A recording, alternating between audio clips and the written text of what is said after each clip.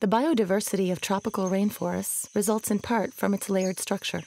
There are typically 5 layers: ground layer, shrub layer, understory, canopy, and emergent layer.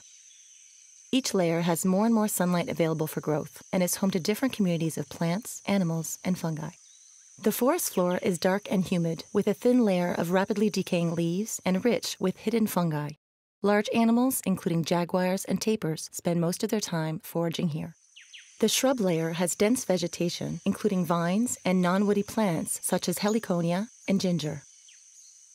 Tree ferns and immature trees grow in the lower light levels of the understory. A variety of animals, including insects, snakes, and birds, live here. The canopy forms a continuous roof over the forest.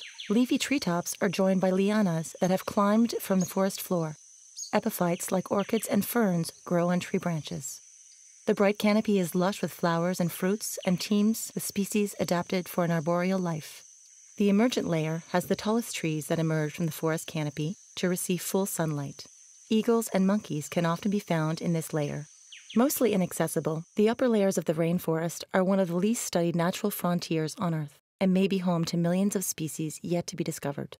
Many of these are plants and fungi that may have medicinal value. Each year, deforestation leads to the loss of thousands of unknown species, along with possible cures for countless diseases.